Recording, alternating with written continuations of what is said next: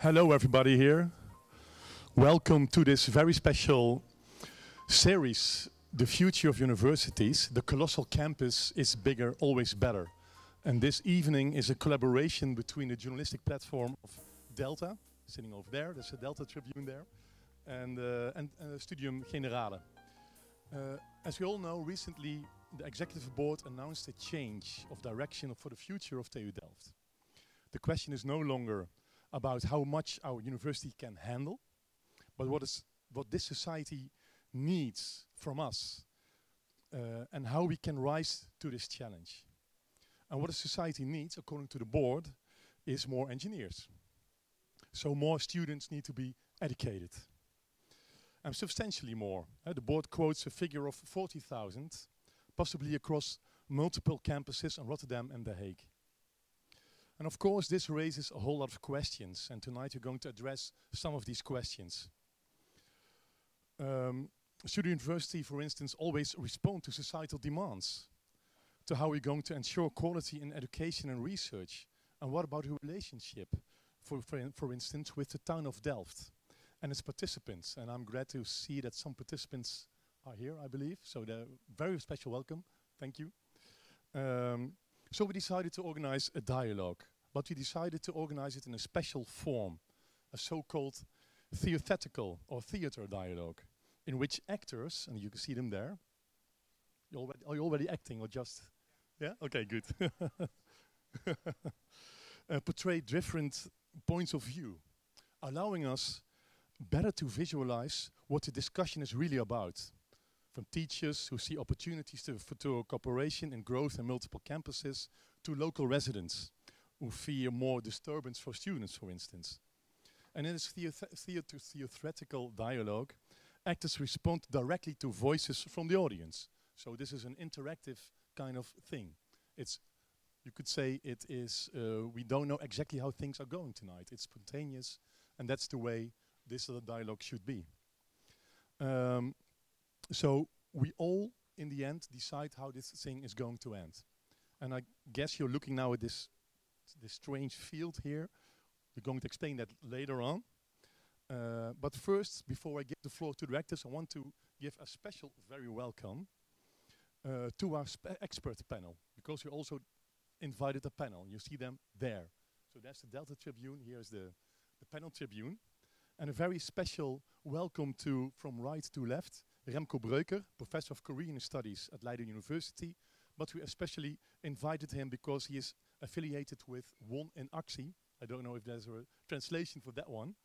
But it's an organization which is committed to the university and its future. And he's also co-author of the pamphlet 40 Propositions on Science. 40 stellingen over de wetenschap in Dutch. Then, to the right is Claudia Werke, Associate Professor in Economics of Technology and Innovation at the Department Technology Policy and Management at TU Delft. And she's an expert on regional innovative ecosystems, particularly studying the role of academics at University of Technology within those systems. Well, that's a mouthful. I hope you could follow this one. Then Martin is sitting one place there, chairman of the Central Students' Council. And one of his propositions is providing more in the future should not come at expense of student welfare, just to give you some words. And there, next to him is Julian in English, Julian Gommers.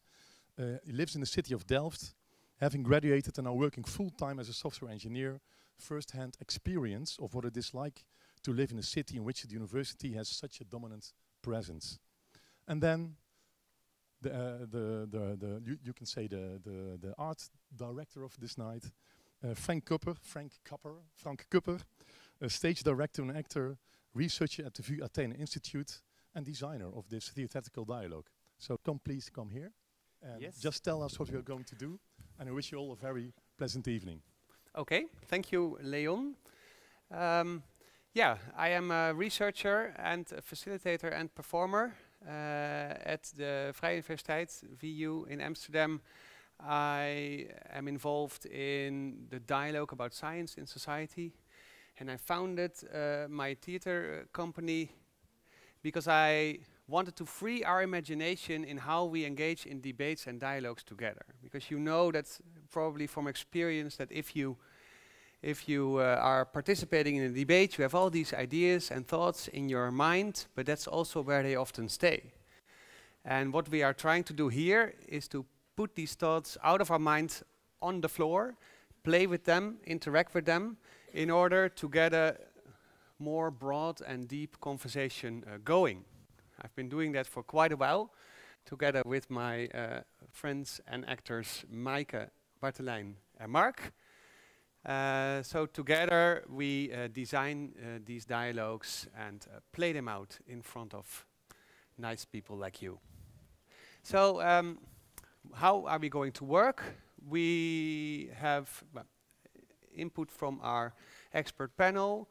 We have scenes that are about issues that are related to these expansion plans. We want to hear your thoughts, and we experiment with these ideas on stage together with you. If you have something to say, make sure you get my attention, and I'll allow you to influence what happens here, but I will also just ask you for your opinion right away. So, I think we can start. Sorry? Oh. Before Remco gets to work. I almost forgot. There's also a drawer here. That's the one thing I would like to add. Yeah. Drawer was sitting right behind Mark van Heijstee. He's going to make drawings about the situations, and afterwards you're going to give a little presentation about the drawings itself. And of course, Remco, you are here for an opening statement. No, so that's also Leon, we first have a few other sorry. Yeah. So Okay. don't worry, I'll go. It's improvisation already. Yeah. So, because we start with you, and we start with your first ideas about what a university is about and what a university should do. And therefore, we prepared 4 statements about the nature and task of a university. And these statements are written in a color that corresponds to the colors here. And what I would like you to do is to move forward towards these quadrants here. And the benefit of that is that you can also read the statements better. So move forward and think which of these statements suits your view the most. So if you think a university is foremost a place for the free creation of knowledge, you go stand in this green quadrant. If you think that a smaller university provides a more personal, livable climate, and of course they are not exclusive, but one of them is probably closer to how you think. You stand here. Note that these are both about small scale. If you think that growth is essential for universities' competitiveness and opportunities, then you stand here. So that is growth, expansion. And if you think it's the task of the university to fulfill the needs of society, you stand in the blue quadrant. That is also growth and expansion. So I am very curious what your first thoughts are. And I would like to invite you to come over here and show that by voting with your feet. Oh, okay.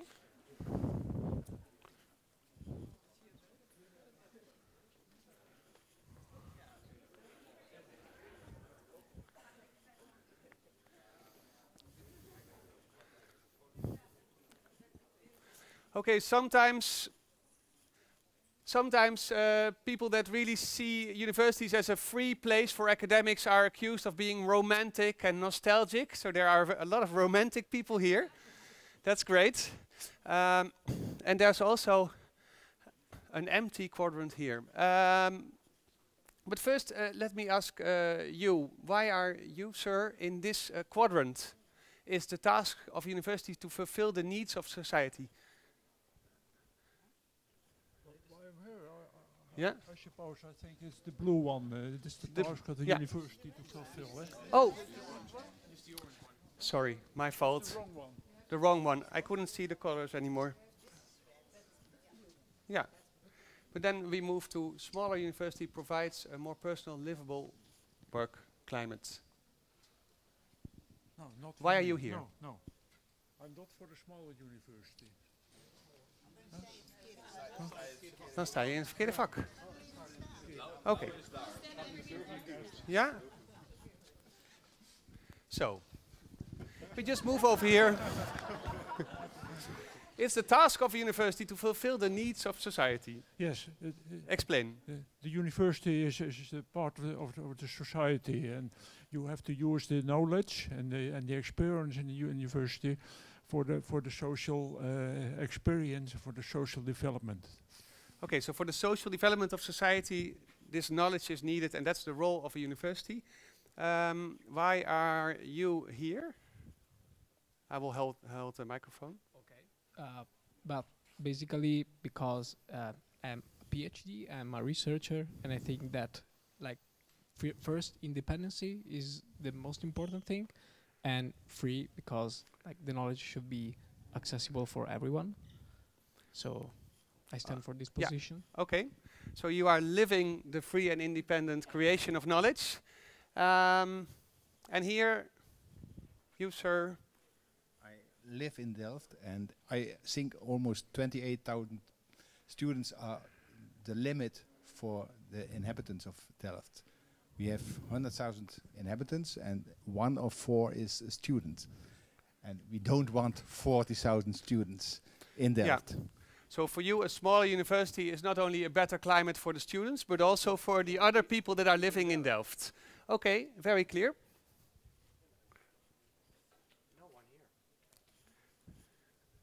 No one here? Okay, let's... To grow. You have to grow, otherwise you won't exist in the future. I think, why are you standing there? You just people like, I feel quite a distance. Why? We have to grow. We have to grow into society, make bigger, bigger, bigger. Yeah. Sorry? Do you live in Delft? I like Delft very much. No, do yes. you live in Delft? No, I don't. No. So, no. Okay, why? Okay. Why? Why? Because I live in Delft, and I think Delft right now is in this tilting position. There's too much pressure on the city because of students, and you cannot ignore that. Yeah. You just can't. Yeah, but the world is so growing. it's really nice that you say that they should grow, but how you feel about the people who live here? I like people a lot, so I want to integrate. And the question is, how do you think about the people who live in this city? How do you think we cope with all these students? Yeah, there are some problems to solve. Yes, some problems to solve. I well, think, you know, yes. I'm also. I also think we should grow, and I think we can do it both. We can also let the students live in another place. So maybe the Delft city doesn't have to suffer too much on the growth of our university, and also you can maybe even it can enrich you, and maybe even do a lot of good things for the economy if there are more students In Delft. in Delft. Yeah.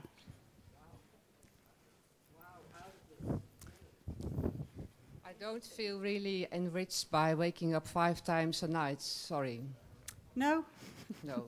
And I have children myself. They study as well, but they are not prepared to move to another city because Delft is a very nice city, not only for students but also for us.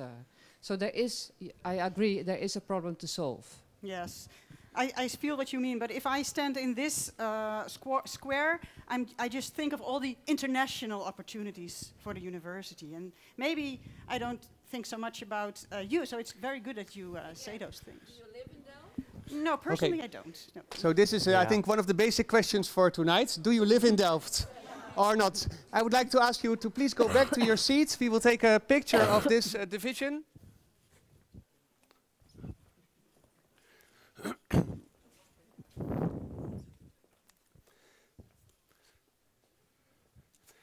So it's good to see that we that you have shown where you stand at the beginning of this dialogue, and also that we immediately got into the heart of the matter: expansion for what and for whom. I would now like to go further to paint the picture of the expansion plans, the growth scenario that is envisioned by this university. The actors will show you this picture, and then I will get back to you to ask you what the important elements in this picture are for you. Can I ask something? Yeah? You're talking about the expansion of the university, right? Yeah? And the university is talking about, no, we don't want to expand. So what's the truth here? What's the truth here? I would suggest that we... No, you got it all wrong. We don't want to expand. Yeah. We want to, actually, they want to increase or decrease. They want to decrease. Okay, so my... 5,000. So if you're talking Yeah. about expanding, then I'm really lost. So you are confused, but I'm not going to give the microphone to everybody. That takes too much time. But I will rephrase what you are saying. You say you are confused. Is it about decrease or increase? We are here today exploring the potential of expansion, of growth, and what we think of that, how we look at that, and whether you see opportunities in that or whether you see concerns. So the truth is not what we are talking about now. We are talking about your view and also the views of other people here. And To explain, when I was in that quarter, I just was representing this quarter, but I could also stand here and say Delft is too small. It's impossible to expand. Yeah. So we are exploring all these perspectives. Okay. So we are not promoting any scenario, but we want to find out about what is important to you. So we first now started painting the picture of one scenario, the scenario that the University of Delft wants to expand from 28 to 40,000 students, as it has been published on the Delta University paper website. So I would like to invite you to paint this picture for us, the future of Delft with 40,000 students. I see villages for students on the borders of Delft. And they're very cozy, and they like it a lot. And the people in Delft, they look at the villages and they see, oh, that's fine, no nuisance in our city. Oh, look, there's the first year student, John. He's just taking the stairs to the second floor where he has a small apartment in his student house. Oh, I see they are throwing a party tonight, but the whole building is invited because everybody, well, most people like to party. So that's great. They can have their own party in their own space. But I also see in the center of Delft, there is a student living in the center, and he's giving a party tonight, so there's a lot of nuisance for the neighborhoods over there, because there are so many students, and not everybody can live on the campus, so they are in the village also. Oh, I also see a student who is just taking the public transport there, from The Hague to Delft. And there's... Oh, one from Rotterdam also. Yeah. Oh, yeah. Oh, she's taking the electric bike. Oh, that's quite... Oh, and there's Carla. She's working online from all the way from Maastricht. Oh, but she's the teacher, right? She's the teacher, yes, Yeah. she is. Blended, she's working blended. She's oh, working that's blended. great. There are some teachers who really love it, so they can work from home, but there are also teachers who really miss the contact with the students and are feeling a bit alone in their room at home. And I see Henk, he rather likes working analog. And he works with a group of students live in Delft. And I see a lot of engineers ready for society to help with all the problems and finding new solutions on all the problems that are there.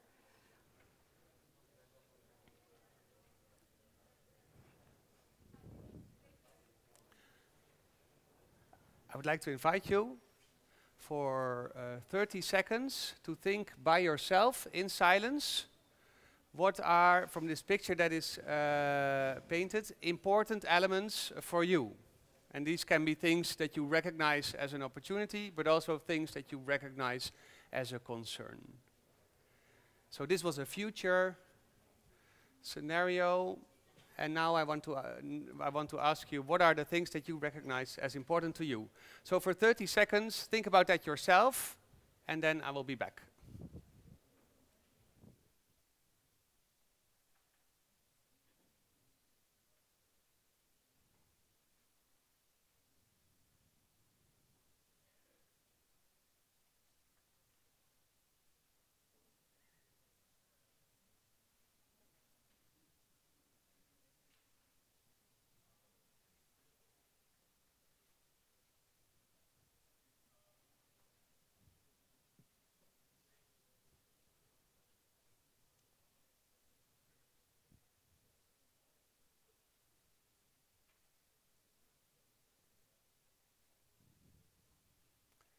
Now the next step that I want to take you through is that you discuss the opportunities and concerns that you've talked about with your neighbor for 2 minutes.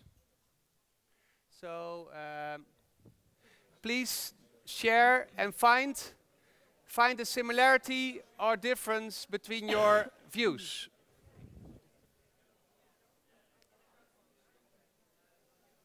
Yes, thank you. The next, can I have your attention please? The next step in our conversation is that we are going to share your first thoughts together with everyone. And your conversations, of course, are unfinished. Don't worry, because we will come back to all these items throughout the dialogue. I'm looking for a few voices that I haven't heard yet, starting here. Okay. Yeah. I will hold it. Hi, thank you. We were discussing actually what our role here is and why we are here. I'm graduating on this topic at the TU Delft, actually the study place of the future. And what we saw here was that there is a friction between inhabitants of TU Delft and the students, and how they should live together and how the interaction is. But I think that's not only the problem for the housing, but also the student academic relation with teachers. So yeah, that we were this. Yeah, so there's a friction not only between students and local residents, but also between students and teachers, researchers. And what is this second friction about? We haven't heard about so much until now. We were actually discussing this, like how big should the university grow to also have the contact that you need with your fellow students and your academic teachers, because otherwise I could follow a MOOC from Harvard or MIT or by... So what's the difference between following a MOOC from Harvard or this online lecture from that woman in Maastricht over there? Okay, thank you. You have something to share? Yes, hi. I think for me the most concerning dialogue was about that we will have more engineers to solve more problems. So for me, it feels like the goal of having more engineers is overshadowing the means of achieving it, in a sense that will we have better engineers, or we will just have more engineers? Yeah, I would say more engineers is always better. No, for me it means that no? If there isn't enough resources for engineers to actually grow into a critical thinker and actually contribute to the society's needs, there is no point in just increasing the numbers without increasing also the resources per student. Okay, you say more engineers is not always better. Engineers should also be critical thinkers that are able to relate to society's needs. What about you here? What did you talk about? I will hold. Oh yeah, actually I'm an exchange student here, so I don't know how the inhabitants of Delft usually live it with students. I didn't think about the problem of parties, but we discussed before about how online or online lecture should be a possibility, but not be something compulsory that you are obliged to attend. I think everyone should have the opportunity to be in the class, have enough space to... What's the advantage of in-classroom education? I mean, you have contact with your fellowship students, or with the professor, you can go there and you have a direct contact with them. And you think expansion is not possible without online education? I think expansion is possible, but also that it shouldn't be go in the way that you have to oblige students to follow online lectures. Yeah. Okay, thank you.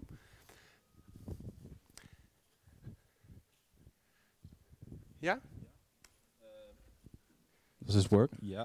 One of our panel members. No, what we discussed is kind of the same thing, that we don't, or at least I don't see that much value in having students follow online lectures and online education, because what we have learned from, I think, the whole COVID period is that students get lonely when they have to follow their education from their own room, or they don't have the opportunity to go to lecturers and ask them questions on a personal level, and also get to know staff from the TU Delft on a personal level, and just the personal connection that you feel to the university, that comes through people and not through a computer screen. Yeah, so the personal connection comes through people, not through a computer screen. Thank you. So you say, I want critical thinkers. Well, at least I think we have them in the audience, but because these are all concerns, are there also opportunities that people see? Yeah? Claudia, you are a teacher at this university. It was working. Yeah. So I think that the opportunity is, of course, to think from our technological development. I mean, we have experience now with online teaching, and I can completely understand that certainly bachelor students and to some degree master students would like to have the personal contact.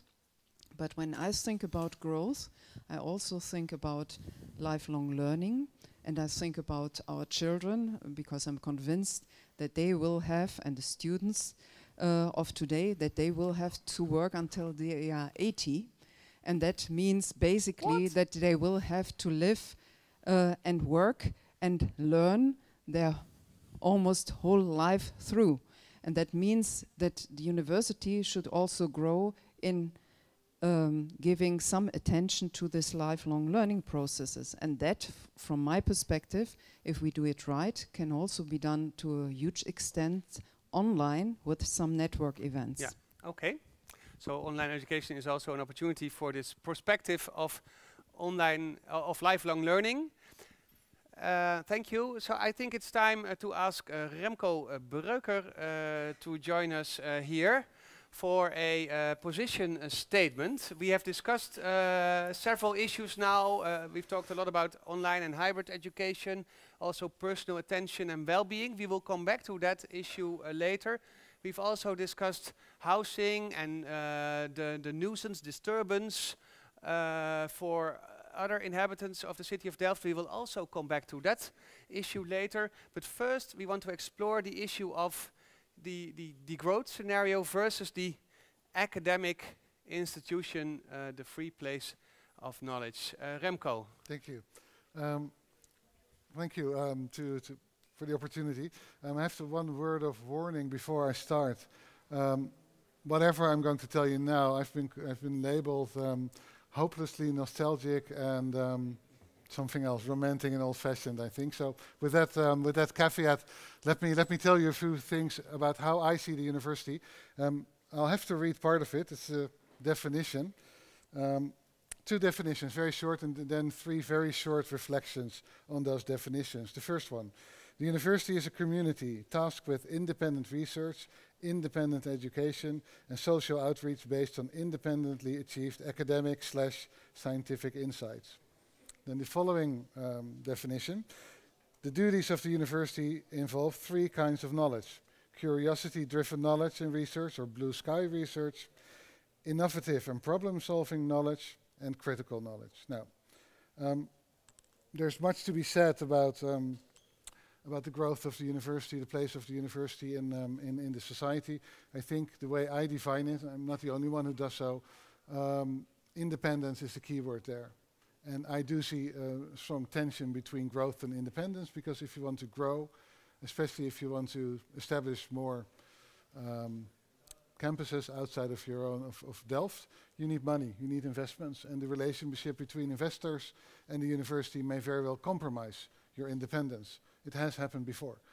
Take a look at what happened to the China campus of Groningen University, for example. That was torpedoed precisely because of this problem. That would be my first reflection. You may jeopardize the very thing you want to pursue. Then the second one, sorry, my eyes aren't what they used to be. Right, it's this one, is big better? Well, there's part of me that says, yes, big is better. But I'm sorry, there's another part of me that says, no, it isn't. There is, of course, there's research, teaching quality, but more than that, organizations like ours that try to grow, educational institutes that try to grow, usually grow in the wrong region of the university, its center, and not its teaching, not its research, not its outreach, but its policy making, its quality control mechanisms of supervision, whatever you call it. We need to a certain extent we need it, but we don't need everything. It's a bit like my belly, I'm afraid. I'm trying to get more lean and more muscles. What I end up instead with is a bigger belly. It happens to men of middle-aged men like myself, and universities like this are still middle-aged white men. So there is really, I think, a danger there in trying to grow. You grow in the wrong direction. Thirdly, and then I'll stop. What kind of things, what kind of people, what kind of products are universities supposed to supply the society with? And this is an important question because we are being paid by society. Especially, I would say, the students here, because you cost us at least 3 to 4 times as much as non-technical majors. So it's a very real question. Do we need more engineers? Probably. Do we need 45,000 engineers? Well, I don't know, to be honest, because the problem is there, I would say, if you have a hammer, everything you see will start to look like a nail. That's one problem, and the other problem I would see, again, it has to do with research and the kinds of knowledge you produce. As I read the expansion plans of this university, and in that sense our university is very much similar, they are responding to social needs. But I wonder whether the university is the best place to do so. To be honest, I think we should take a look at the polytechnics, HBO, het hoger beroepsonderwijs. Practical and job-oriented engineers is probably what we need instead of academic engineers. And if that's what this university is producing, then they're doing something wrong. Like my own university is not a Delft problem. It's a much bigger problem. So my proposal would be to cut up most universities in the Netherlands, including Delft, including Leiden, my own university, make them much smaller, and go back to the basics instead of trying to just do everything and be this cookie monster.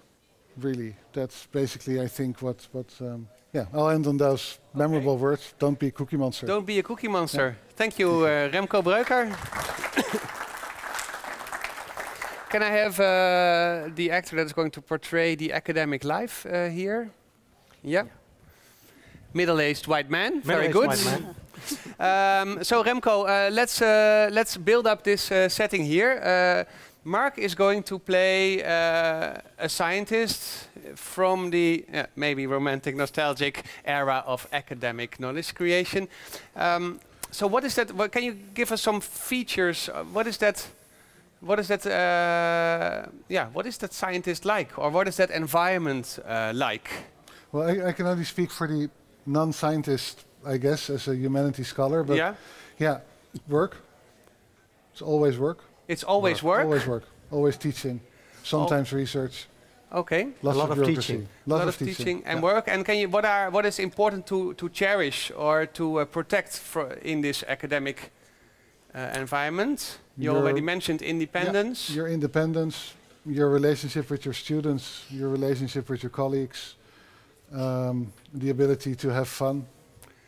Independence, that's it, I think. Personal relations and fun. And you have a suggestion. I will rephrase. Just talk to me. Yeah, you let the person act as a researcher, as a scientist. Yeah. Talking about engineers.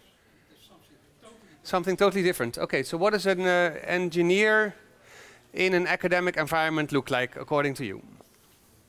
An engineer at a technical at a technical university? Is an inventor. So somebody who makes Okay. Researchers, scientists do discoveries. They discover. So engineers invent something that is not there yet. Scientists discover. A rocket. They go to the moon. Things like that. Yeah. A society didn't need rockets. Society didn't need radios. They didn't need cell phones. Society didn't need radios or rockets or cell phones. Until a stupid engineer built it, and then they used it, and that is an engineer. Yeah. That's a totally different person. So a stupid engineer builds things that society does not need, but wakes up a need. The need comes if you see an aircraft. First you say, "I'm afraid of it. Everybody will die." But at some point, Yeah. you say, "It's a convenient way to." Okay, very clear. We will take the point of invention with us. Yeah. And then there's also you two that are. So if you can go a little bit here. Over there? Can we? You two are in. You are still in the picture that we painted about the expansion, and we focus on how engineers do their work. And we already saw two things. One is that they are very much focused on solving societal issues. That's one of the main justifications and drivers for this expansion scenario. We need engineers to solve society's problems. And Remco, one of the critical points you would like to address here, what is a risk in this environment? In what sense? Yeah, so they are focused on solving society's needs. Right. You mentioned they might risk their independence, Right. and they might Yeah. also grow too much in the wrong direction. Okay, yeah. So more layers. No, if it's about independence, it's about being able to do the research or to make the inventions you think that you need to do, without being compromised by outside pressure. Yeah. Okay. Yeah. Something So like that. let's have a look at how these situations evolve and contrast and compare. Okay. As an engineer and a university, I like to invent, and they call it sometimes an academic bubble. But I need it. I need independency, because my best thoughts are on the toilet when I'm alone.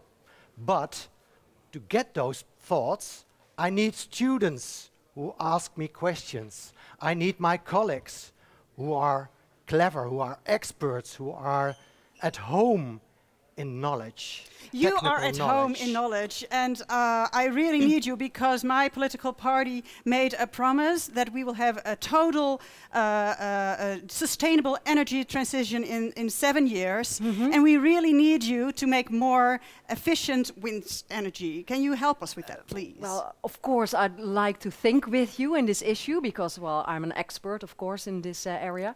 But then, well, I need a lot of money to do it. So, we have a lot of money, and we can give it to you. I mean, we were discussing which university should we go to, and then well, of course, Delft is one of the best universities in the world in this subject. And so it is the best university in the world because it's independent, because it's not depending on big money, it's not depending on growth, it's depending on independency. But I would like to state out that, of course, when I'm taking the money, I will stay independent. I find that very important. So I will need, the freedom to really invent what's necessary. Well, maybe we can find a solution for that, because, of course, I mean, you're the expert. So the way you are doing your research and develop your inventions is totally, that is your speciality. But I think it's nice if we can make some agreements on, the results of your research. Would that be possible? So and in which time lapse are you thinking? Well, when do I have to deliver something? The faster you are, the more money we can give you. There are a lot of influences out of in society that wants things that's maybe politic, that's maybe not necessary, that's maybe not good. I don't say that my inventions will be good. No, I don't. I don't say that we have to go to you. I mean, we could go to MIT, oh, of no, course. but you're really at a nice place, and here I think this is the best place for you to go. And yes. I can assure you that we have a lot of great possibilities to, really develop something on this subject. Yeah, in our university, we have the best critics on ourselves. We always ask ourselves, is this right? Is this good science? Is this really the way you invent things on the right way? This really must be good science, because you have so many international students coming to the south of the Netherlands. We all teach them to be like really critical thinkers. We think that's very important. Yes, it is very important. So thank you. Claudia, you are also a teacher and researcher. Oh, you have the microphone over there. So which environment is more attractive to you? This one or that one? Well, certainly the green one, because it feels much more comfortable to me to be independent of having to define the results by someone in advance. I actually worked for a bank, for a research tank of a bank. Yeah. And there, this was a bit like that, and that was for me the reason to choose for the university, because doing research for me is something where I always have the feeling I can find whatever answer I find, and as have the answer that I find, and of course that is always contestable, meaning that people can say this is not what we think, and we debate on your assumptions and so on, but at least it's something where I really stand for. Yeah, so here you have the independence and the time to find your own answers that can then later be contested by other engineers or researchers. Do we have the time for that? I'm because sure we have these the pressing time. issues. I'm sure we have the time. There is, because if you look into the historical development of technology, you see that often you have very basic research results that lie or sit there for ages, and then someone combines them with other ideas and with other problems, and then you have a huge breakthrough and a very good solution. I'm not saying that this is not worth exploring, but you still should look into the questions of independence. Okay, so let's. Can you come here? Let's try to explore how independence, whether and how independence can be safeguarded here. So what does this relation between the funder and the engineer need to protect this independence that is important to us? Does anybody have an idea? Well, I already told her that you want independence is very important to you, but still we have the idea that maybe this arrangement is not going to help you with that enough. So she needs help to become more independent. How would you like to redesign this situation? I see the gentleman over there in white has some ideas. Risk.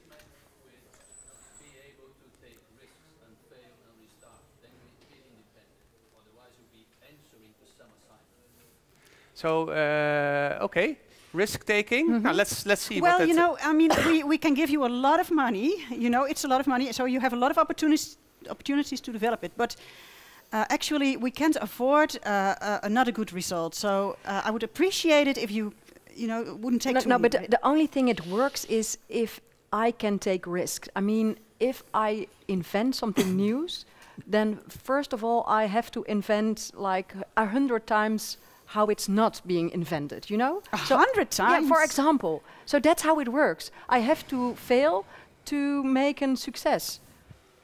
So what if I give you money for small mistakes, but not for big mistakes? Is that maybe possible? Is this working? Yeah, is this working? Yeah, you see this happening? Someone has to commit to give you money while you are to fund you while you take risks. Yeah. Otherwise, you'll be answering a question from a company or a very small question. Yeah. And that's incremental innovation. So you don't need incremental, Yeah. but disruptive innovation. Okay. And is that possible in this expanded university that is maybe dependent more on these kind of relations? The question is who's paying? Yeah. So who's The bias here is that we're all looking on economical growth and how to be extend the number of students invading the city. We can also look internal variables. How can we increase our quality? That's also growth in relation to students. So that is also taking risks in other ways. taking risks and not increasing in numbers? No, in research, in knowledge, but also in the way we deal with the students, like it was mentioned before. Okay. More human. So then let's give the funder a little bit of rest and get a university board member here that has looked at this TED talk about disruptive innovation and new ideas about taking more risks and also making sure that her research is more critical. Yeah. I think I heard a TED talk of a man in a white shirt. It was great with white hair. He has hair. I heard about him. Yeah, he's great. And I think we have to increase to make the university smaller. We have to more attention for the students. We have to get more less teachers, students. Less students. Yeah, maybe if more I mean, teachers. yes. More researchers. Yeah. That is where that's taking. So I'm we're taking only the risk. going to Yes. educate like a few really good engineers. Yeah, or maybe when you, I would say, take some risk. Also, students where you think, wow, also give some extra attention. So maybe give me then they numbers. How many students would you like is best? let's cut in half. 14,000 students for the next year. So just take some risk. And you think that then More we get attention. better results if we get less students? Yes, yes. Because the I students see are getting they are more happy quality. already. So you, Yeah? do you want Is to this stay working? or to go? Yeah. Exaggerating, but so this is not really the critical mindset that you were looking for. So what would you like to see?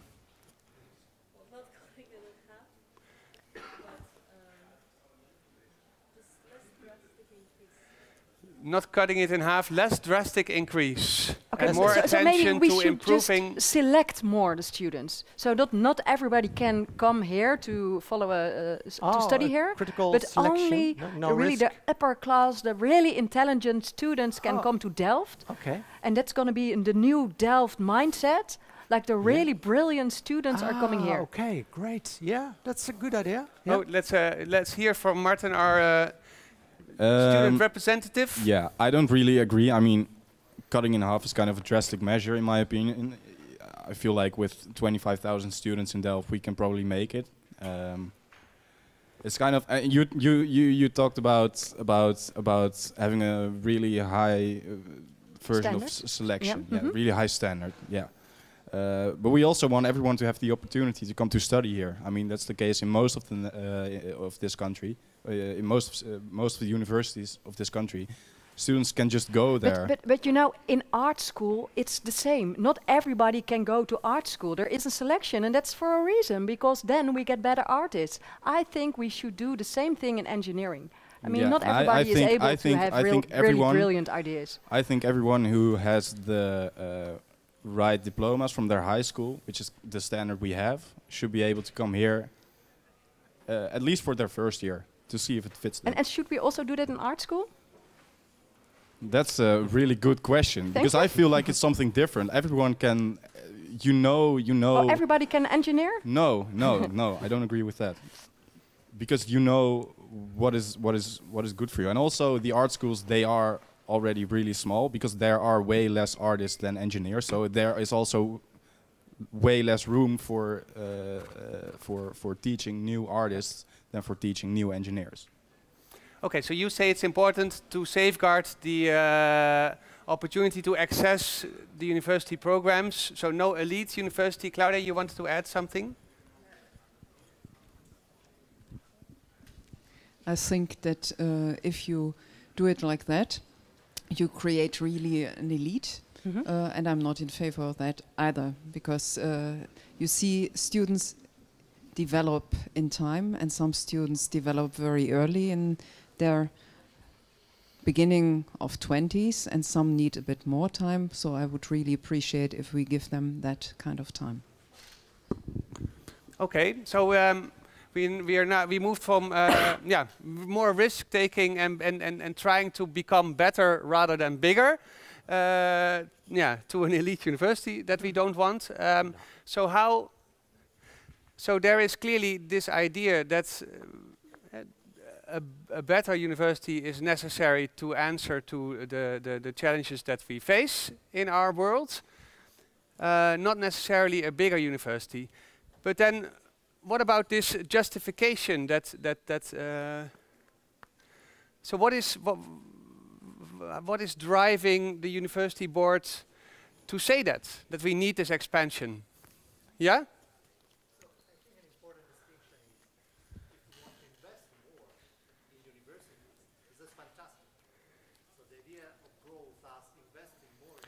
So if we want to, I will rephrase so everybody hears it. If you want to invest more, that's fantastic. More money, yeah. investment, more quality. That's also growth, but it's not necessarily bigger or more students or more research. Yeah, and do you think it's like is the question is the real? It's easier to sell and to show that you are doing something by becoming bigger in numbers in terms of marketing. Yeah. So bigger numbers are more easy to sell than we need more money. Yeah. Okay. Is it really that driven by marketing? Yeah. I think that's something very simple. Society wants more engineers at the output, not at the input. Society wants more engineers at the output. You mean after graduation? Want to graduate more. Yeah. And now it's like, I want to have a car that can drive farther, have a bigger fuel tank. So if you stuff more in, more gets out. Yeah. And then so you say the way that we look at it now is that society wants to have more engineers graduated and not more engineers students in the beginning. And so how should we look at this? Sorry? More attention for students as a teacher. Yeah?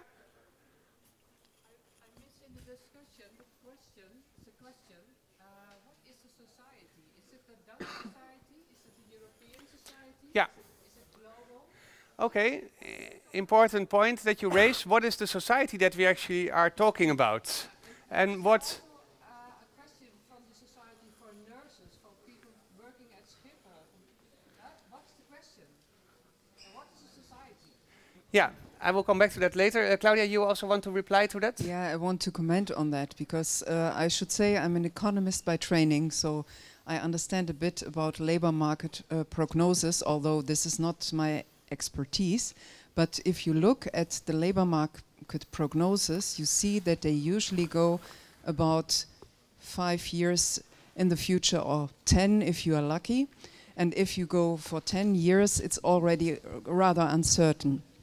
And they give you some indications what we might need in terms of nurses, engineers, and so on and so forth.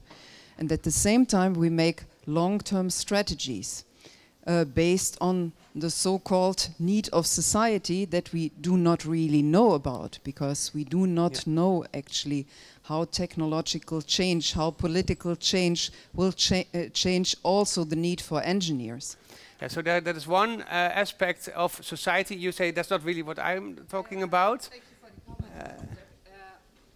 Thank you. I had a question. The question was, what society are we talking about? Dutch society, European, or global? Yeah, I think Claudia is actually putting more force behind your question, because she's saying that the society that we have in mind is a society that we can see in 5 years. But there's another aspect, and that is, are we talking about the Dutch society or about a global society?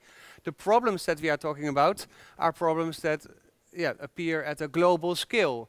But do you live in Delft? That question is a very local question. So that society is just around here. So that is indeed a tension between the society in the plans of the university and the society that is dealing with the implications. Julian, you wanted to add something to that? It's not only a question about what is the society, because first of all we had the question here, why does the university want to grow? But it's also a question for the board, what kind of students would you like to have at the end? Which is exactly the end that you were talking about. Do you want to have engineers or inventors or people who want to go into the research? Or do you want to have people who are going to work at companies to implement all these new innovative thoughts that have been created? So the question is, do you want to have more innovative thoughts or do you want to have more implications? The question is the university, and especially the growth of the university, going to create the latter? Okay. Can you also start answering it? Well, I believe, and I think it has been put on the table already here, that the university is mainly for research. So educating students to go into research. And invention. And invention. But there's also...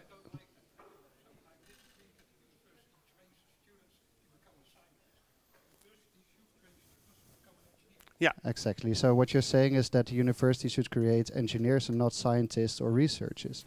But there are also hogescholen, universities of applied sciences. They are training people to become engineers in the working field. And I think this is in society the place where there's the biggest potential of growth. Because there can be a lot of thoughts, but when the thoughts cannot be implemented, you have a great issue. And I think it should be more possible to implement the thoughts than to create more thoughts. Okay, let's try and put that into an image. So here we have a technician with vocational training, and here we have a technician with academic training. So what is the engineering subject that they are experienced in? Just give me a subject. Energy transition, just to mention something. Okay, so and then what is the contribution of the technician with vocational training? What is her contribution to the energy transition? She knows how to build fuel cells. Okay, yeah.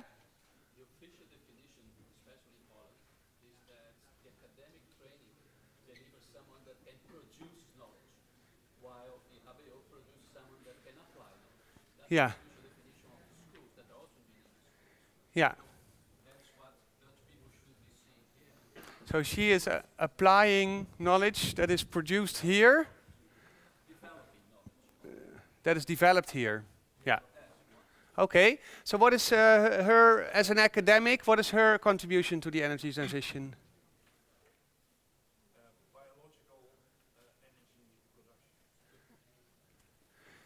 Can you tell me more about fuel cells? Yeah, so let's, I'm sorry, my question was not clear. Let's stick to the fuel cells. So she applies the knowledge, she makes the fuel cells, builds, and then what is her contribution? Yes, yeah, I do that. Yeah, so I found this, I had this eureka moment the other day. It was great. I was standing there with my colleague in the lab and we said to each other, this is it, you know. We can make, just from the organic stuff, we can make so much new energy. And it's so much easier than, and it costs way less energy. So I really want to talk to you about it, because I think if I can give you some courses on how to implement this in your, you know, your assignments, we can make a big contribution to the energy transition. Well, okay, that sounds nice, but you know, I'm in this traineeship at Shell, and I have certain targets I have to do. So I'm not sure whether I can really implement your ideas, but I would like to hear from you. Well, maybe I should talk to Shell's leaders then, but they should come around. No, they sent me They send you? Yeah, yeah. Okay. So you have to do it with me. Okay. But I'm, I'm really curious about what you invented. Well, we were collaborating because we were thinking about, you can make meat just from in the laboratory. You don't need animals anymore to produce meat. And then we thought, hey, while we are producing meat in the laboratory, we can also use the energy that we create while developing that meat to light the room. Isn't that great? Okay, Julian, you were saying there can be a lot of thoughts, but they also need to be implemented at some time. How is this going for you? Well, of course, she has a good idea, and she's walking against the fact that it cannot be implemented yet. So then the question can be also, if you already have the thought and you have created the thought, but there are no places to implement it, then you need, well, there was an investor here before. This investor, this one, needs to be the one who creates the money to do the research and then also create the potential to implement it. Okay, so we have an investor here. So where does this investor needs to put his focus? As some of you said, we actually need more people that have a vocational training, more technicians than engineers. Although there might be the chance of some disruptive innovation that is going to change everything. So what does, maybe you can ask them yourself. Where does the money need to go to? Yeah, what does my money need to go to? I want to invest. Yes. So you are the CEO here. Are you going to invest in delivering more engineers that will apply knowledge? Or you prefer to bet on breakthrough to save the planet? Yeah, I'm a so bit. Do you want just more incremental innovation, or do you want to save the planet? Oh, yeah, I want to save the planet. Yes, please. This is I think what we call a false dilemma. And there's also. Would like to add something to that? Because he really needs help in order to invest. You can see me. I'm desperate. Because I think you are much closer to the lady on the green side, so to speak, and you're missing a step.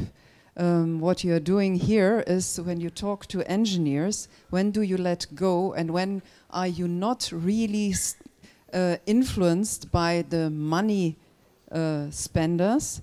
They would say, we still follow the process up until to the prototyping.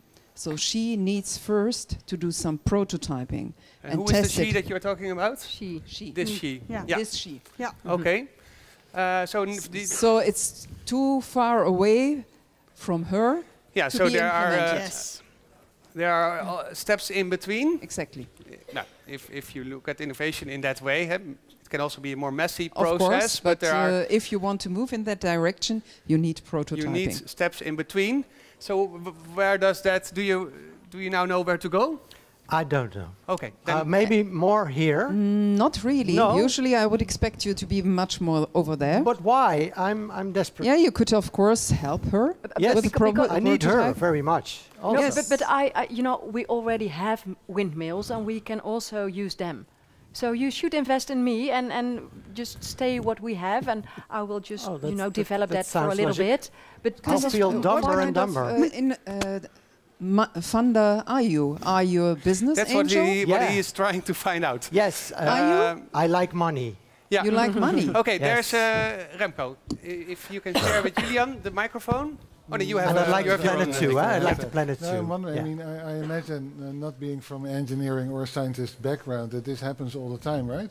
This is normal practice. This is how you develop and implement research. But the question is, on what scale we want this, right? Yeah, because we are still talking about, do we need growth or do we need to the thing is, fix the size of the university somewhere like this? I may be underestimating our investor here. Maybe we're talking about the next Elon Musk, could be. But I don't think this kind of investments will change the size of the university. So you'll have to go, and this is something we haven't discussed yet. We would probably need to talk about the administration of the university. About the administration of the university. Why? Because that's where these decisions get made. About the question, what kind of university do we want to be? I wish. No, about what kind of form growth is going to take, because growth is usually a given. It's just a matter of how we're going to grow. Yeah. So it's... And what we are trying to explore here is whether growth needs to take the form of investing more in engineering or investing more in vocational training, which could mean don't invest in engineers at the TU Delft, but invest in vocational schools like the Haagse Hogeschool. And we started with this because we were talking about the question, why do we need this growth? The growth is justified by pointing at we need these new engineers. And now we are talking about, do we really need them, or do we actually need other technicians? What kind of money are you spending? Public money or private money? Public money. So that is public. You are spending public money. Yeah, I hear so. Yeah. Okay. Yeah. That's very interesting. That's interesting. Because I thought you are spending private money. Yeah, you have these public-private partnerships. Everything gets more interwoven nowadays, you know. Yeah, but I also look at the time, and I think that we are now not only talking about this university anymore, but also about what is the role and nature of innovation in our society, which is an interesting subject, but also a broader subject for another time. There was another aspect that was mentioned a few times already, was the personal contact, the personal care and attention, and also the well-being of students and the well-being of teachers. So that is a scene that we are now going to play. Mark, maybe you can introduce yourself briefly. I'm teaching at the University of Delft. So we all have new roles now. Yeah. You are teaching. I'm teaching, yeah. And what is important to you in your teaching? Attention to the students. Attention to the students. It's very important for me. Okay. That's why I took this profession. Okay. Yeah, to learn people something. You are? I'm a manager at the university. I see a lot of possibilities, and I would really love to grow. And Maaike, you are? I'm a student. I study here at the University of Delft, and I'm concerned about the well-being. If we are getting more and more students here, will people still see us? Okay, we will play this scene in the form of a carousel. So each time the carousel turns, you will see a different scene. So like this, you see a scene between the education manager and the student. And if you switch right, yeah, we can show it right. Yeah. Then we see the teacher and the student. If we switch right another time, we see the manager and the teacher, and that's where we start. Nice to have you here in my office. I have this new idea. I would like to do a pilot. Not again. Yes, Not but again this is pilot, really please. a brilliant idea. I'm really sure of it. Now you have to look at the possibilities. I mean, I had this vision. I see all these students. Wait. My students are waiting for lessons. No, but listen. I want to This is going to help you. It's going to take away the pressure, and it's going to make life better for you. You know, what I saw in my vision was that students are going to educate each other. I mean, it's brilliant. They can explore this new talents in themselves. You have to get more time for your research, so you can finally publish. Yes, because I missed some. You didn't publish anything. Who is going to teach them to teach each other? How? Turn to the left. I'm so happy I finally could alive. I have your you're 3D. Yes. I can. I can smell. Oh, sorry. I can smell you. I mean, but that's okay. That's okay. You're a real human. Boundary crossing behavior, please, at this university. That's a black line. But I need to talk to you in person because I really miss. You know, just this whole new project about students doing each other's reports. I miss a senior who really knows what he is talking about, and you know, I'm really concerned about to the left. My left. Yes, I see really a lot of potential in you. Did you know that you are really a talented student? Well, so you have been selected to my, special pilot, and you can teach other students all that knowledge that you already know. Oh no, I also have to teach? Do you already know the study load I bear? Sorry, the pilot didn't work. No. Oh, but that's There was- okay, no, because no, I no, had wait. this new vision. My I saw, God. I saw, you know, that there are teachers from a holiday destination teaching about the environment over there to a green screen, and it's, you know, you're going to Hawaii and you're going to teach over there so that you really can inspire your to the right. students. So how did it work out for you? I Well- can see you're shining and you're looking happy. No, I feel so isolated now. Oh, that's really nice, because that's really a human emotion you're feeling right now. Right. I don't even know the differences Yeah. anymore. Welcome to our class again.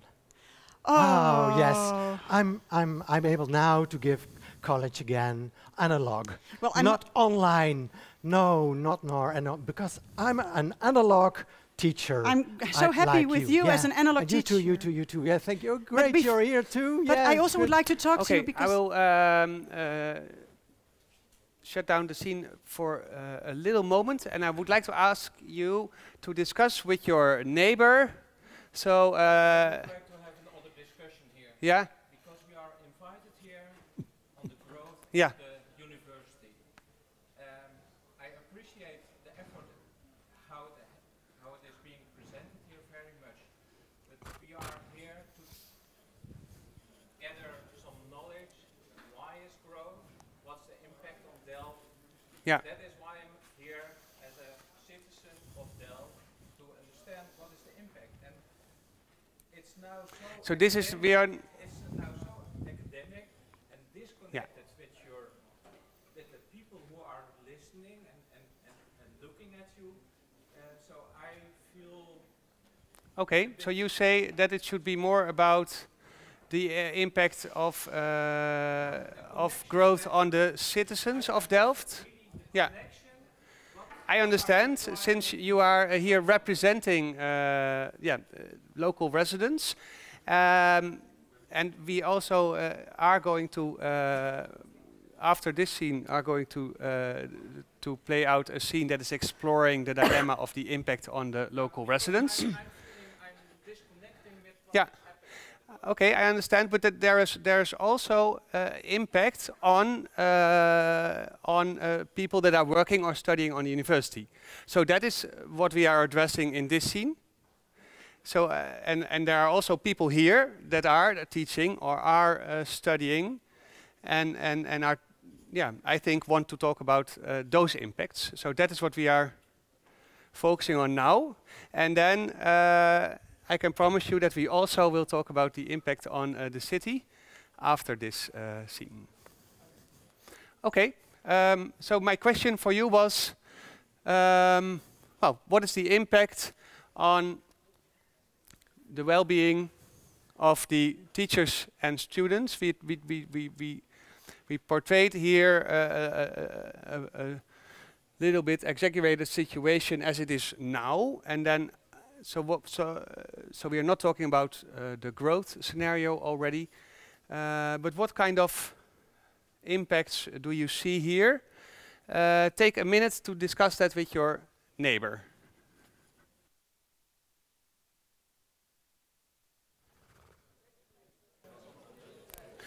Okay, thank you. I have a next question for you that you can continue to discuss in pairs. How do you expect these impacts to change when the university is growing to 40,000 students? So how do you expect the impacts that you have just discussed to change? Please take another minute to discuss how do you expect that to change. Is it going to be bigger, or is it going to be resolved? What do you think? The impacts that you just discussed, if you did.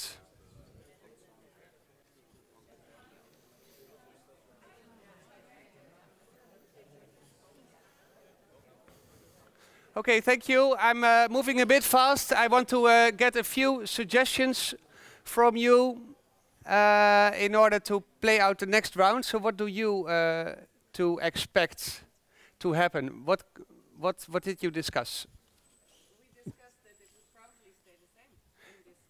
It will stay the same. Why?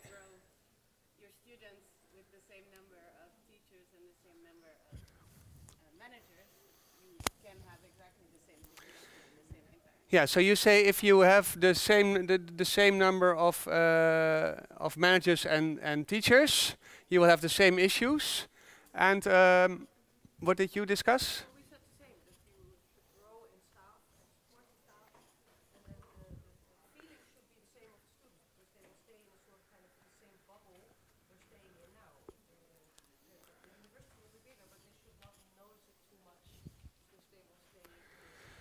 Yeah, so if everything grows, the space, the people, then you don't notice the change. And do you expect that to happen? Or what do you expect? It's difficult to find staff, so that will also probably be difficult in the future. Okay, Remco? I think in theory this would work, but I also think from practice, from practical observation, you'll see that there's disproportional growth in certain areas, and that's not among teaching staff. So you'll have more support staff and less teaching staff, in the end decreasing the quality of the teaching. Yeah. Okay. So we will look at another round of the carousel. Bartelijn, you will introduce the. Yeah. Right now we kind of only talk about the teaching staff and their influence on student well-being, but there's way more than that, because students also need a space, right? They need a space to live, they need a space to do social things, for example, a student association. And right now there is not enough space for every student. There's not enough space in associations, in social life, for every student to do what they would like to do in their student life. Okay. So we will take your comment on board as well. So in the next round, you will introduce the expansion plans, and we will take on board these suggestions that there is a shortage of staff, and that there is also maybe more supporting staff than teaching staff, and that students need a place. And now we move on, and we'll come back to your comment later. Okay, let's go. No, but I would like to start with you. Oh, yes. Okay. We're going to see each other. So welcome in this meeting. I'm afraid that you're the only teacher right now, because all the other empty chairs are the vacancies, because we really would like to grow. I first had this meeting with the HR people and with the marketing people and with the concierge, and because they already are you okay? Because I need you really. I do need you. You know. But maybe this is a great idea to teach like this, because then it's going to be like a physical teaching experience for. Help. Ja, je mag overeind. Well, you know, I just started my studies here, and I now found a place somewhere in The Hague, and I don't know where all my fellow students live. I don't find any friends on the street. How is that possible? Because everywhere there are students. Yes, but there's no space. I mean, in Delft, all the houses, overall, everywhere there are living students. Yes, but not me. And I cannot find a place they didn't even have space for me anymore in the study groups, in the Right. I'm sorry. I'm quitting. Sorry. No, you're the last teacher. Yeah. The last physical. Can I touch you one more time? I know it's not appropriate, it's but not appropriate. I just need to one to the right. Okay. To the right. Oh no. You can't be quitting. You can't be quitting. You're you're the last teacher standing. Sorry. What am I supposed to do? Sorry. I only have all these staff people. Just try to teach something. So okay, can you teach me something? No, she can't. Let's focus on the manager. What is the pressure on the manager? Finding staff. And what are her options in this expansion scenario? Does she have options? Same amount of staff. Same amount of staff, but more students. The same amount. That's how I tried it. But we saw how that ended. So what are other options? teach herself. Okay, yeah?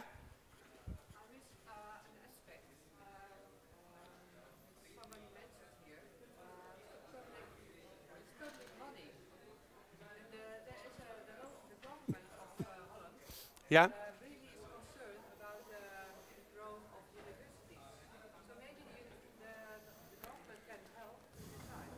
Okay. So let's take that suggestion on board. We have the government here. Okay. The government of the Netherlands. So what is the position of the government? You say the current government is concerned about the growth of universities. They want to decrease. And especially less international students. And and the plan here is still to expand because we need more and better engineers. Okay. Yeah, sorry. We're going to decrease. You Oh, can't increase. But last meeting we talked about the ranking.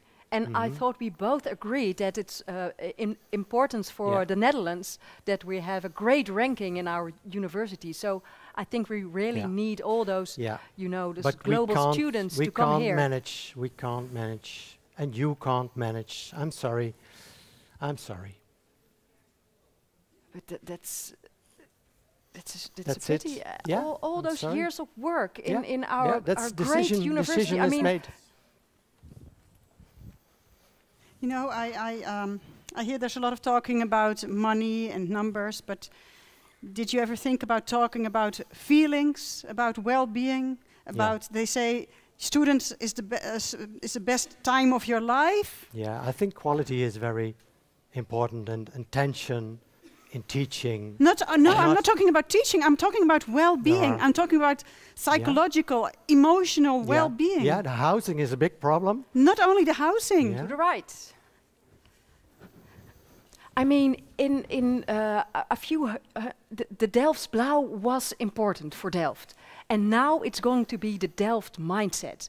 You know, I see like musea, it's going to be a touristic export product. I mean, I think everybody on the whole of the planet would like to come to Delft to experience the Delft mindset. In the discussion at the university, I know that also the mayor of Delft is involved in the discussion. So count one of the actors in the mayor of Delft. The mayor of Delft is also involved. And what is the position of the mayor of Delft? Well, she gets more and more students at the university, and she has a lot to take care of. And I know there's constant talk between the mayor and the university, so I'm very curious what I can be the Yeah? mayor. Yes. Okay. It's good that I see you because as a mayor, my first responsibility is the security, you know, the safety of the city.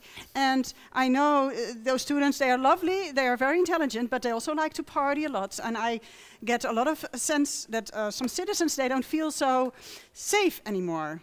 So what can you do to make those students behave better? That's basically my question. Well, that's a good question. In Delft, we love good questions. So I really, want to compliment your mindset. I think it's really Delft orientated. Yes. And I think that's why we need all those engineering to answer the good questions you're coming up with. Yes, but you should not only engineer here in your laboratory. You should use your senses. You should look, and you should talk, and you should listen, and you should grab them in their neck sometimes and say, it's a great possibility to become a diverse city. Okay, we are, the mayor of Delft is here, and I think this is a good moment to go yeah? We've been here for an hour and a half. Yeah. We've been invited. We have our tickets. We come to this about this university. And everything has been an internal thing. Yeah, okay, so now let's... Wait. Yeah? And we, people from Delft, have another issue. The fact that only for the last 20 minutes we get to say something describes exactly how we feel. And exactly how important the people of Delft are. Because you keep on talking about everything intern, very interesting. But the fact that we're sitting here as citizens of Delft and don't get to say anything and are not involved, just watching three actors, it is fine. but it describes exactly what position the Dutch, the Delft people have in comparison to the university. Exactly. It describes exactly the position that... Sorry, can I interrupt? Because you both speak in the we form. Like, you are the only ones here, but actually there are teachers here, there are students here. This is a public event. We all can attend, and I think the thing is it's the last echt 20 heel minutes. disrespectful. No, but you were actually a lot of here already making some disturbance, but please be Oh, really? respectful. Disturbance? Oh, Ja, really ik nice. vind het echt uw Exactly. Exactly. Woede hier, ja, maar zeg maar, ik ben niet de enige hier. I feel it in the whole atmosphere, and I really have to come up, stood up for this. To mind So your why voice were and people from Delft invited anyway? It's a public event, everyone can attend, so please be open to other positions and other comments and not talk in the we form, because you too is not we. Yeah, okay. What I see, there are different people here with different perspectives, and that is also what we try to do, is to create a space for these different perspectives on several issues. And indeed, we've talked about the identity of the university. Together with Remco, we talked about the internal dynamic, and I think that you are right that you express that there are different people here, but you are also right that you say we come here because we have a problem. We have an issue with this. Yeah, so let's... yeah, so, and I can also see that this is upsetting you. Okay, then I misjudged that. And I would like to suggest that we then now move on to actually talk about this issue. Yeah, if that is okay. So, Bartelijn, you are a local resident, so let's hear from you. What is her experience? Her experience is that everybody that lives in Delft loves Delft, and we like the students. The students are a part of Delft. I live next to a student house, big house. For 35 years I've never had problems. But I do know there's a lot of nuisance in the city. There's a lot of nuisance in the city. Yeah. We cannot ignore it. And as I said, we're in a tilting position right now that the pressure on the university is getting too big for the city. Yeah. So residents love the city, also love students as part of that city, but there is also nuisance. And can you describe what that nuisance is about? Our biorhythms are not at the same level. I mean, people have to get up very early. Yeah, so the biorhythms differ, so getting up and going to sleep is different. What else? Screaming and drunk students in the street. Yeah? Yesterday we were talking about the OW week. We are in a special group to talk with students about this special week. Yeah. And it's very constructive, it's very positive. Then you go home and you're just blocked on the way because there's 5, 6 students screaming, drunk as hell. And that, that's the thing we also, I live really in the inner city. So sometimes it's getting too much for a lot of people, not for me. I like my students. But there's a lot of people who escaped, fled from the city because they cannot live here anymore. Okay. So we also have a student that maybe one. Yeah, you look old, but you can play young. So maybe a student that you described, a student that is a nuisance, but also has a also has a drive to do what he does. So what is this student about? What does this student want in his time here in Delft? Study hard, work hard, but also play hard. So the student wants to learn. Yeah. The student wants to be educated, but the student also wants to have a good time. Yeah, so wants to learn, to be educated, and have a good time. And in addition to that is that also the student, just like the resident, wants to have a bit of rest in between. Yeah. And sometimes you need to rest. And then there are also other students that are not a nuisance, like the people that live next to you. And what are they about? Can you describe that? They're friendly students. They say hi, when they see you, they clean up after themselves, but I still see vomit on the streets. Yeah. But it happens. I mean, that's not a problem, but the moment it gets too much, the pressure gets too much, and a bigger university will increase the level of pressure. Okay, let's first start this last scene about the relation between the students and the city, with a scene in which these characters share their experience. I work very hard, I study very hard, night and day, and sometimes I need to relax. I'm just a person, I'm just a student. Everyone has been young, so why bothering? Why bothering? How can you ask that question? I mean, I think it's so... I really get bothered about that question. I mean, I live in Delft for many years, and I love Delft, I love the little canals. Delft. But there are some students, and they're just like, you know, at 6 a.m. in the morning, they're screaming, they're vomiting in the streets. It's, I mean, it's you can not text nice. me. You can text me. You know my number. You can always text me if you feel I am a nuisance, but luckily I am not a nuisance because, you know, my mom, she gave me a very good education, and she said, always be friendly to your neighbors. So I am, you know, I try to clean up after every party, and I know we should not make the volume too loud. I think it's normal to, you know, say hi to each other. I think it's normal to say hi to each other. I just have really nice neighbors. I greet them, I say hello. But I think we have to be honest as a city. And it's getting a problem if there are going to be more students. It's not okay. And the problem is that I think that nobody is listening to what I'm saying. I mean... Nobody is listening to what I am saying. Nobody is listening to what I'm saying because I try to keep silent because I think it's better not to raise my voice. I think it's necessary that I raise my voice because the plans are already made. I mean, the board of the TU Delft already have the plans. They know that there is going to be growth. Yeah, but the growth, it can't. There was no problem when I was the only house with students in our street. Now there are 4 houses with students. They make a lot of noise. Let me make some noise. Sometimes I feel embarrassed. So what? So these perspectives and desires are clearly different. So how could a city and a university deal with these different desires? Martin.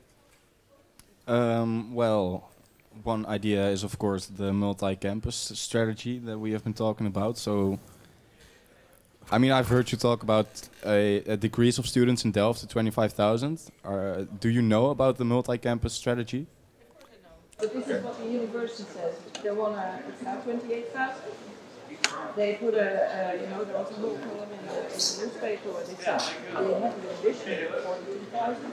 That upset all the Delft people. And then we heard that that's not the ambition. The ambition is they cannot, they have to grow. So that's fine with me, but they talked about Rotterdam Campus. No, that's fine. And they said they're going to back to 25. So decrease here and increase in Rotterdam. Yes. So, yeah, but I live in Rotterdam. You know, I don't like it if there are going to be that much students in Rotterdam. I mean, there are going to be more and more students in my city. More and more traveling. I love Rotterdam, but if there are going to be too much students, then it's not going to be livable for me anymore. I'd rather live in Delft because then I can bike to the university and I feel more at home in the place where I study. I think I'm going to move to Rode School and then work online. In Groningen? And party in Rode School. Oh, please do that. Wow. Yeah. I think. Okay, so what are you were just representing the students' perspective. What do you think? How should a city and a university deal with these differences? Yeah, it's difficult because personally I think studying in Delft or in each other city is more than just the academic program. It's also the connection you have to the city, the closeness to the university, to student associations. It's the whole package. So there was one student saying, yeah, I like to live in the city and can go by bike to TU Delft. I think that's very important to have that as an experience and not traveling 2 hours from your parents and stay at a friend's couch during an exam week or something. It's the whole package. It's difficult, but yeah. So it's in the interest of students to have the whole package, not only the academic, but also the social and the program and the lived experience of studying in the city. But then how should, what should that look like? What is a reasonable or responsible way of living together in this city? 25,000 would be a good idea. Yeah, you will settle for 25,000? Rob Mudde is... Rob Mudde is the second man of the TU Delft. Yeah, the second man of the TU Delft. If you build housing on campus, that's fine, but it still will come to the inner city. And the inner city can Yeah. So only moving the housing to the campus is not going to work out. So it needs, you need a limit. Those were his words. Yeah, Julian? Yeah, I would like to add to the discussion here that what we have seen in the past few years is that the problem is not only that you have two kinds of students, because you don't have two kinds of students. You just have a student and he wants to live his life. Yeah. And he wants to educate. But the problem is the friction between the residents and the students, and exactly what was being talked about earlier, that there is a difference in biorhythm. But there's not only a difference in biorhythm, because that would work if the housing they are living in would be good, would be appropriate. But what has happened in the past years, and that's maybe I would like to add that over here, is the investor. There are a lot of places have been bought up, and a lot of students put in a tiny amount of space without the isolation that is needed for sound. So therefore, when you have friends over, it's very easy to have 10 people in the room. Also, residents have parties. They have 10 people in the room. But if you live between a thin sheet of a paper wall, your neighbors, of course, will hear all of it. So maybe that can be added to the... Yes, I'm throwing a theme party, and the theme is whisper. So I put this little measure to measure the decibels, and we are only allowed to really whisper. And then everybody has to take off his shoes and walk on his socks. And we will have a great mime party. I'm really so my neighbor had this whisper party. Well, it started really nice, but after 2 beers, well, nobody was whispering anymore. Well, I shouted, whisper, please, but they wouldn't listen. I heard all night, whisper, please. Well, I say isolation. Yes. Okay, yes, so Julian, you say it's clearly a bigger problem. It's not only about residents and students, but it's also about the economy of the city and real estate. If you want to expand as a university, you also need to understand that you need to facilitate the place where these students stay. It's not only the housing, it's not only the supermarkets, but also the places where maybe sometimes they go for have a drink, they go have a eat. All of these facilities needs to be there. And if the university just only looks within their own box and saying, we are going to expand, without thinking about the impact that you have of all of the surroundings, and not talking with all of the different parties about how can we solve this future problem, then in my opinion, it's not possible for the university to grow if those facilities are not there. So, yeah, you wanted to share something? Yeah, I think one thing that is being missed here is that... One thing that is missed?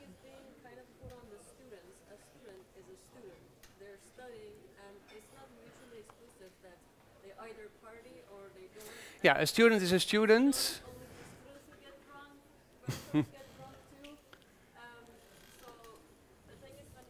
Then what is the, so you say let's not talk only about students. Apparently there's another,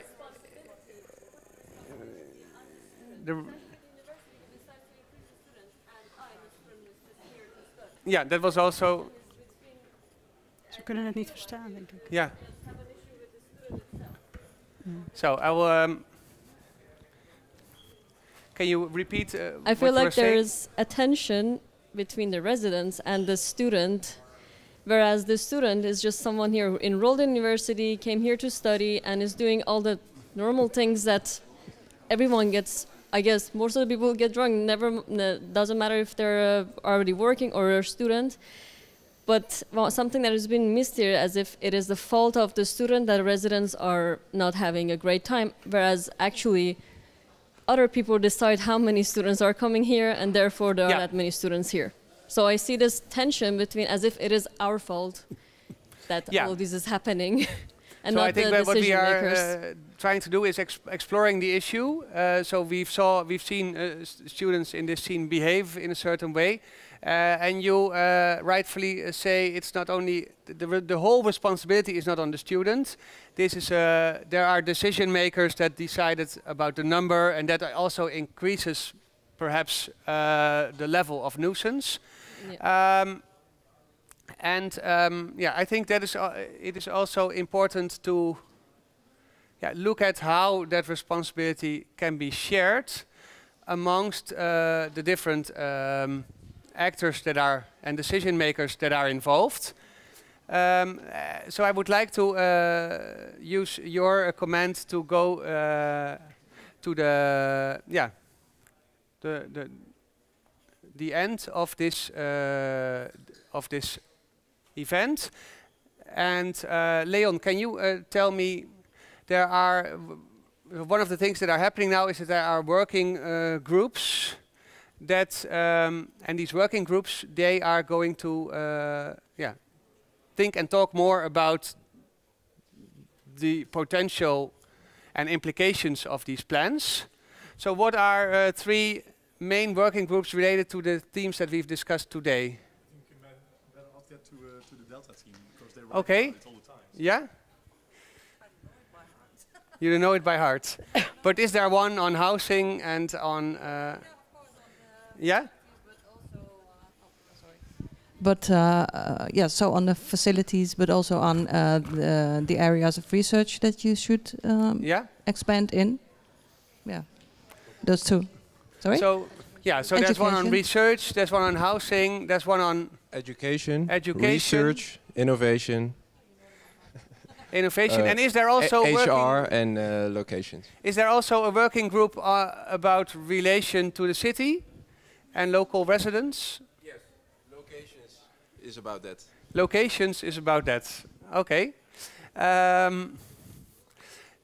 What I would like to do to finish this, because it's almost time, and people are need to leave already. To discuss for one final minute with your neighbor what you would like to, one recommendation in one sentence that you would like to give to those working groups, whether they are on research, on education, on locations and relations to the city, or anything else. And then I will catch a few of your recommendations and close. So 1 minute with your neighbor. What is, listening to all these voices, the most important recommendation for you?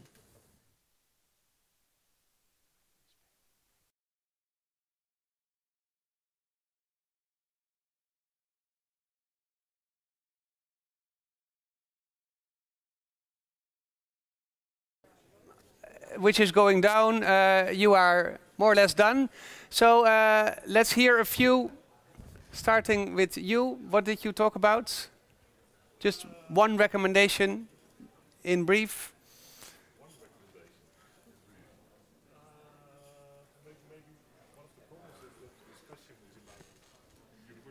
Yeah, no, we don't have time to share the microphone across, so just shout out your recommendation, please. Be aware of the time between the multi-campuses are realized and what's happening now.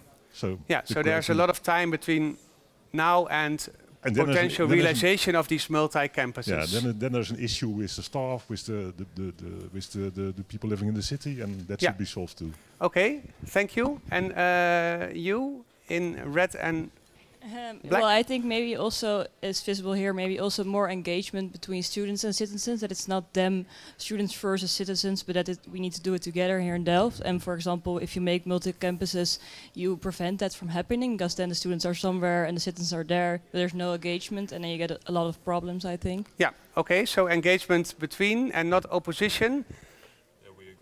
You agree with that? That's great. Yeah, the inventor? I think that for none of the problems we heard, growing is a solution. So there's also an option to say, we are not going to grow. Don't forget in your working groups that if you are not obliged to come with a solution for growth, if it's not possible, it's not possible. Yeah. Okay. I'm an educator here, I'm teacher, so we were asked as teachers, can we do that? At the moment we already have high work pressure. There are not coming more teachers, so we only see the work pressure come up, quality go down. So the teachers say, we don't want it, so take our advice. So growth is not a solution for the problems that we have talked about. You in black? We were discussing from different perspectives. Yeah, hold the microphone a little bit closer. Sorry. Well, we were just underlining the fact that there is kind of tension, as we noticed in the moment. So the university itself, in its environment already now, should be aware of that. Okay, thank you. Can I ask you?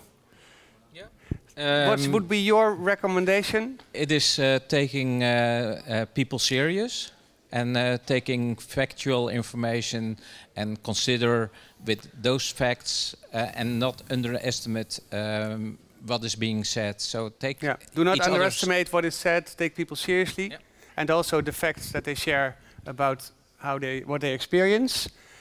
Can I ask you? We already saw the disruptive innovator next to you, but what is? I'm not sure what we really discussed, but I think we have to focus on quantity instead of quality. Quality instead of quantity. Quality instead of quantity instead of quality. Okay, thank you. And then here. Sure. Look at what type of students you want to create. They're the future. Look at what type of students you want to create, because they're the future. Look at what type of students you want to create. They are the future. Okay, I think this is a beautiful picture to end our part, but the drawer, yes, I know the drawer.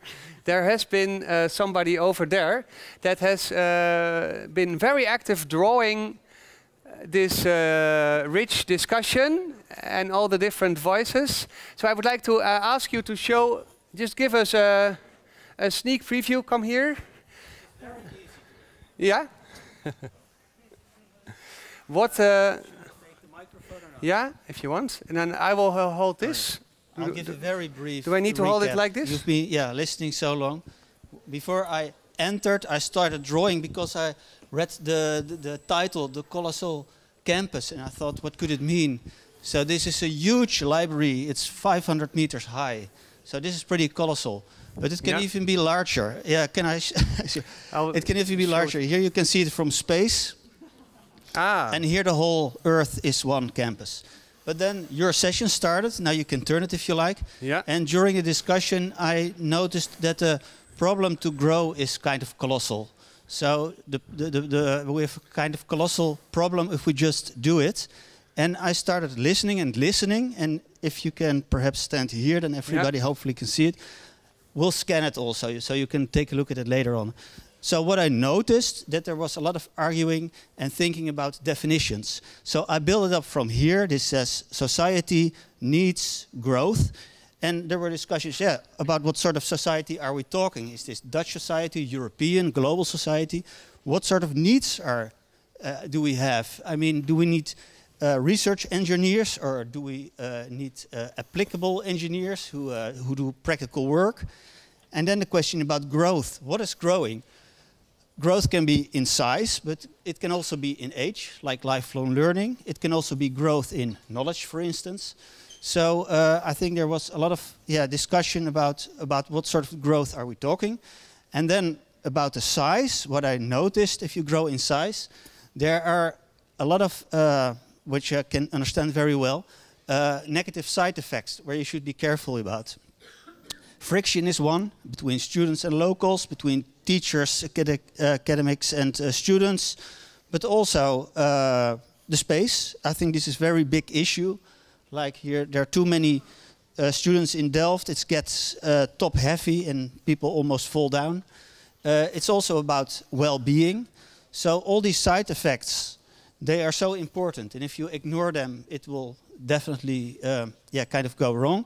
I think that was also mentioned at the first session when you were standing here.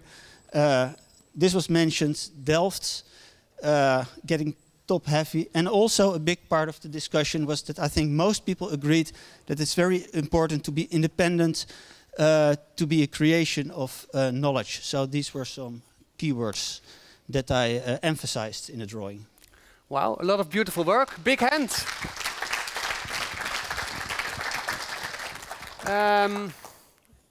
And then that is the end of this event, but hopefully not the end of the dialogue about the future of this university in this city. Let's thank our panelists, Remco, Julian, Martin and Claudia. And our actors, Mark, Bartelijn and Maaike. My name was Frank Kupper. Thank you for staying with us and participating in this dialogue, and good luck in the future here. So thank you and good night.